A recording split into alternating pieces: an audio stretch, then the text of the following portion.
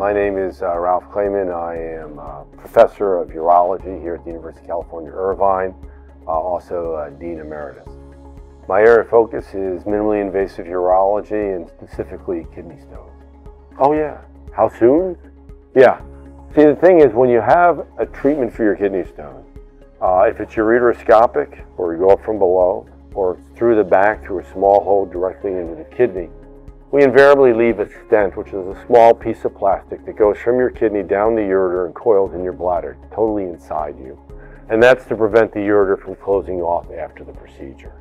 That stent usually gets removed 5 days later in the office. We can actually look in the bladder, see it, and pluck it out. Once that stent is out, you can do anything you want. So most people are back to work within 7 days. Can you work with a stent in place? Yeah, you can go back to work with a stent in place if you had to. You just don't want to get overly active because it can cause some bleeding or some discomfort where you have urgency and frequency.